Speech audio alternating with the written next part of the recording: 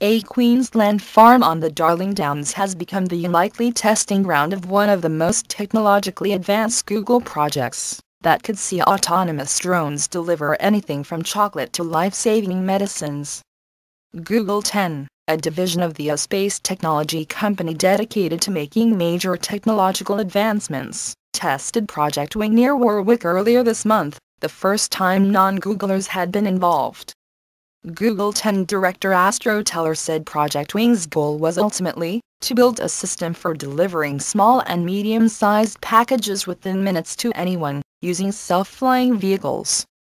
For the moment, Google only is experimenting with its prototype craft in Australia, not the United States. It has hired Dave Voss, a well-known aerial technology expert, to lead its drone team.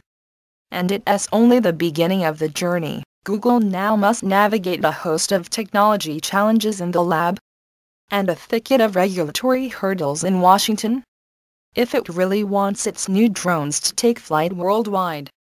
Although Google expects it to take several more years before its fleet of drones is fully operational, the company says test flights in Australia delivered a first aid kit, candy bars, dog treats and water to 2 farmers, after traveling a distance of roughly 1 kilometer, or just over a half-mile, 2 weeks ago.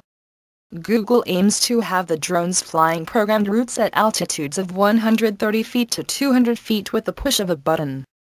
Precise navigation will be needed to pick the most efficient routes while controlling noise, respecting the privacy and safety of people on the ground and delivering items to an area the size of a doorstep, Google said. Google, though, seems to see its drones as something more than another step in e-commerce delivery. The aerial vehicles also could make it easier for people to share certain items, such as a power drill, that they may only need periodically, and carry emergency supplies to areas damaged by earthquakes, hurricanes and other natural catastrophes, according to Google's Project Wing pamphlet.